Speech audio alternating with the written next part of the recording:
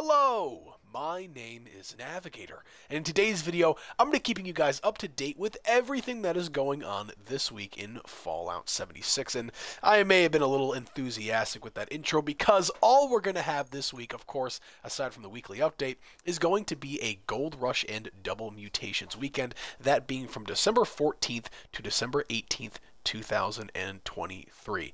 Yeah, that's pretty much going to be it. However, I do believe that Minerva is in town, so if you guys are trying to save up your bullion for some of her plans, now is your time to take advantage of that. I'm sure you guys can check out some of the other wonderful creators here on YouTube to give you information about what she will have in her inventory, along with where she will be.